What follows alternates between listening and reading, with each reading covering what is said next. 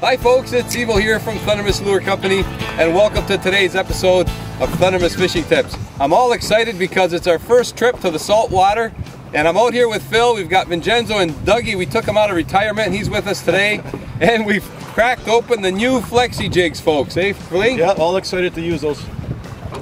Well, we've got my rig today, folks. I've got the Flexi Jig here, set up with just a small worm.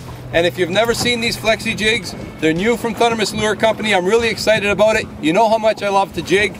And the whole advantage with these is that they flex and then they spring back up. And what it means is as soon as you get a little bit of that fish, the hook flexes, you get a direct hook set. It's phenomenal, works every time. And I've got a T-turn rigged up here with one of Big John's tremblers.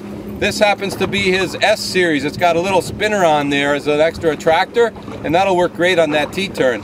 And all I'm gonna do, Phil's already in already, toss my line out there, and when it comes to jigging, the whole key is to stay on the bottom. So we're fishing in about 25 feet of water here right now. So I watch my line and I can tell when I'm on bottom. I'm on bottom right now. And then quite simply, just give a jig, let it go back down. You can tell when you're on bottom again. Give a jig, let it go back down. But it's so important to jig right off that bottom. Otherwise, you're fishing suspended. Not that fish aren't suspended, but most fish are on the bottom. And today down here, we're fishing Buzzards Bay. There's sea bass, there's fluke, there's tautog, there's all kinds of fish down here. So you never know what you're gonna get on a jig. And we're gonna jig today a little bit and have some fun, so stay tuned, folks. It didn't take long, eh, Phil? Not too long at all, Evo. You're gonna flex one in the boat, are you? Oh, it's a fluke. Oh, it's a little fluke. Grab the net. Yep. We should have had that net ready. Felt like a scup. Okay, 16-inch fluke's the limit. I don't think he's gonna make it. Oh, wow. There's a good net job. You want me? It's starting to wake up now, isn't it? You want me to net him?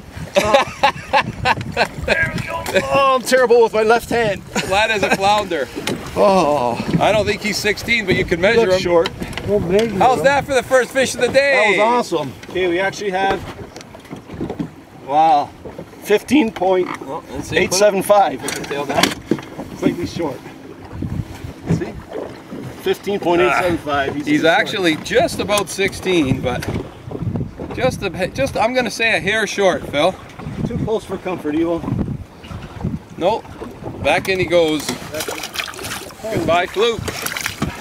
Oh, there we go, Phil. Nice. That was a good one. You like that, eh, Dougie? Yeah, I like that a lot. Just bouncing that Flexi Jig off the bottom. Got a nice hit. I'm running 20-pound braided line. I love to jig with braided line because you can feel everything. There we go. And I always run a fluorocarbon leader with my braid. Always, always, always. Okay, just a little sea bass there, Phil. It's a good one. Nice. He might be a keeper. Look at that hook set. That's what I mean about awesome. that Flexi Jig. That's great. Right up the snout. Perfect hook set all the time. They have a hard time shaking the hook too because this hook flexes. Once it's in there, they can't shake it either. So you catch more fish, you land more fish. I love it. I think he's gonna measure, but we'll do a double check. Oh yeah, he's 15 and change, so nice little start there. That's why it's so important to be jigging on the bottom. There's a good hook set right there, folks. That was a nice bite. He just hammered that jig. And we got a little bit of wind happening today. And you can tell when you're on bottom, like I say, when your jig hits the bottom, you'll see a little limp in your line, and then you'll know you're on bottom, and it's time to jig it up again. Oh, this feels like a decent fish.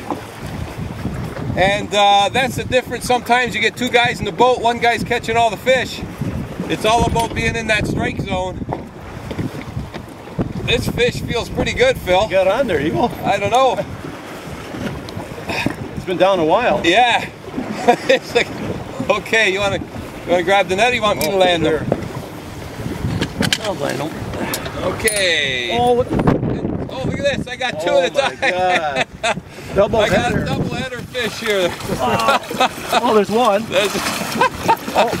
You missed them there. Little Scup. I'll just lift them in, Phil. Yeah, They're okay. both small fish. Yeah. Look at this.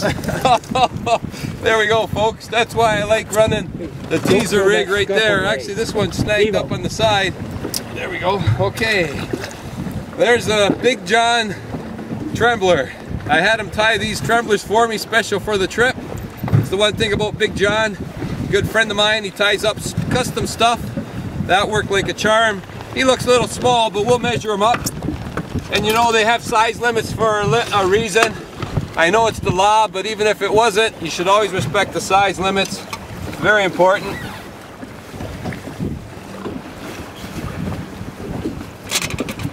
He's just about 15, so he's a keeper. Give you a good bite? It was pretty good, yeah. Yeah? But I have my line way out there, so Wow. I'm not sure what I've got. We shall see pretty soon, hopefully. You want the net? Yeah. Okay. This might drag a bit. There you go, Phil. Okay, thanks. Just a small sea bass. Oh, not even net worthy. That's the way to swing them in, Phil. That's it. Oh, look at the colors on this guy. Yeah, they got that nice blue color to them. Yeah. Yeah, beautiful. Yeah, no, set. that's what I mean about those Flexi Jigs. Wow. I love them. I think we're just gonna have one of those days today, Phil. It's looking that way, yeah. That was a good bite. I felt absolutely everything with that braided line. I get a good hook set.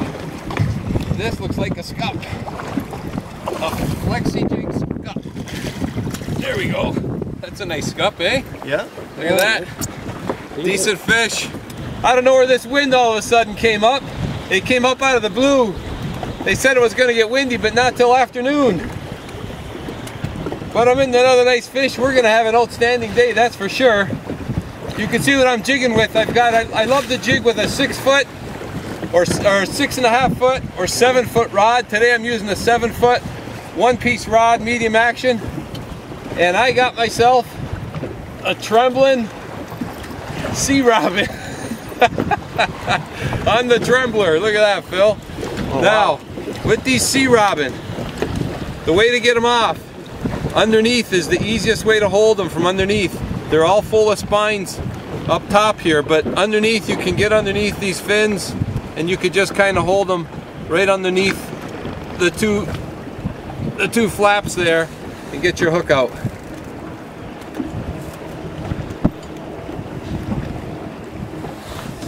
Maybe get your hook out. There we go. Okay, Mr. Sea Robin, we're gonna let you fly away. Well, folks, this wind has picked up. I think we're still gonna fish, but it makes it a little difficult to film. So I want to thank you so much for tuning in to today's episode of Thundermist Fishing Tips. If you can get your hands on some Flexi Jigs, I highly recommend them. They work fantastic. If you can't find them anywhere, we'll put a link in the description for you below. But as always, folks, I want to thank you so much for tuning in to today's episode of Thundermist Fishing Tips. And as always, until next time, good luck and good fishing.